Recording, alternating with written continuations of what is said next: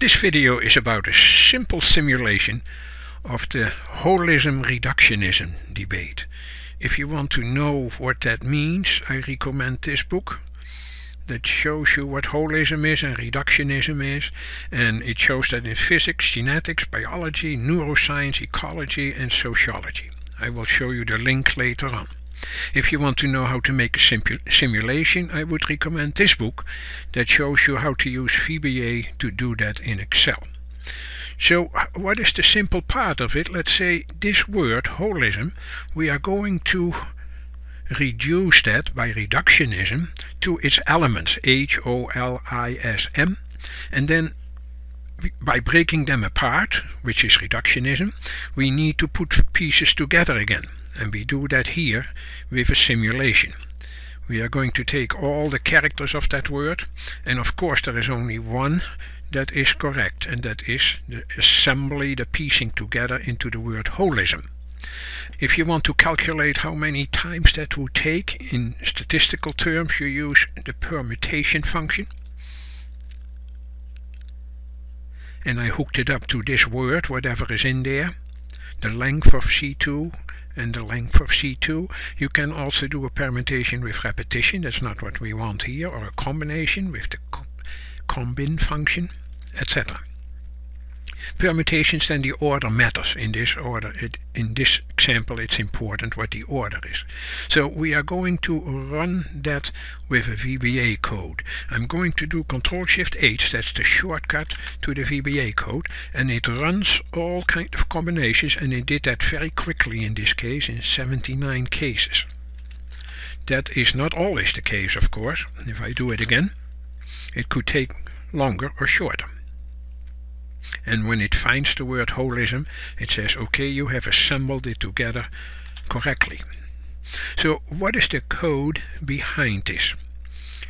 Alt F11 shows you the VBA code, and I called that subroutine holism. I declared a set of variables. The first one is an array variable that can hold multiple elements by putting open and close parentheses. Then we are going to clean the range from 6.5 on up to the end. We store in S word whatever is in range C2, in this case the word holism. We determine what the length is of that word. Then we use a label that I will use later on. I have to redim the array. That cleans it automatically, and the first dimension is from 1 to 2, the second dimension from 1 to I length. We make sure that S new is an empty string, and then we loop through all the characters. For x equals 1 to I length, we store in the first array x in the first dimension from S word, the middle part starting at position x and one character long. In the second one we put a random number, so later on we can put it randomly in a certain order. Then we are going to sort it randomly.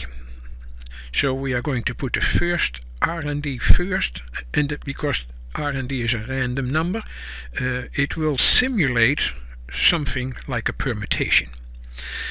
So what do we have to do? We have to loop for I equals 1 to U bound is the last element's index number minus 1, and I'm going to compare it to the next one. For Z is I y plus 1 to U bound. If that random number, which is in the second dimension, if that happens to be in y greater than in z, then we have to swap them.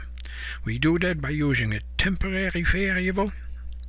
We put in stemp1 the first element, and then we put in the second one the first one, and we put s2 back in here, and we do the same for the random number. Okay. So we end up with a very nicely ordered set of characters, ordered according to their random number. Then we are going to create the new word that is assembled together. So that is like a holism procedure. We put things together. We do that by looping through all the characters. And we put in S new what we had already. The first time that is nothing. And we add the next character in a sorted order. Then we do a do loop. And we find the next available cell that has not a word in it yet. We do that by taking from C4 the current region that goes up to the next empty row, count the number of rows, add +3 because there are cells above it that we didn't use, and offset it by 1 row down and 0 columns to the left or to the right.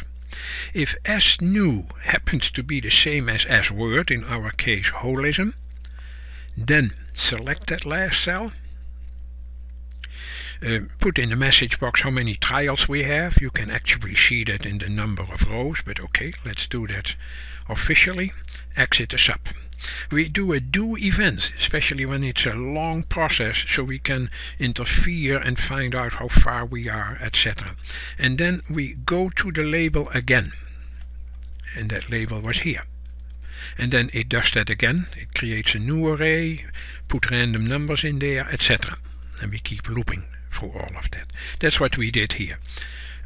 I don't have to tell you, if that word is longer, it will probably take a little longer. If I type in there reduction, I'm not going to do reductionism, then you get many more permutations, so that might take quite a while. Control-Shift-H,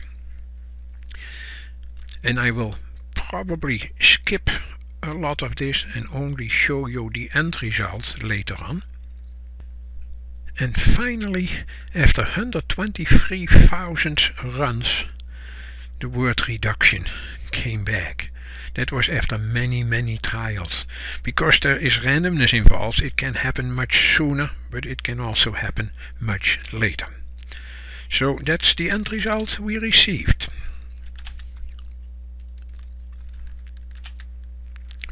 Again, you can find the issue of reduction and reductionism and holism in this book. This is the table of contents. This is the link you can use. By putting that in your browser, you will find information about that book, a summary, the table of contents, and some endorsements. Something similar could be said about the other book. It shows you how to create 100 different Excel VBA simulations. This is the link. If you want to find out more about it, you will find on the internet with that link what the book looks like, with a sample of 2 pages. They are always in tandem. The left one explains what the simulation does, the right one gives you the code, the VBA code for it. It discusses an enormous amount of simulations in all kinds of fields. And I think you could really benefit from it, as have many people before you.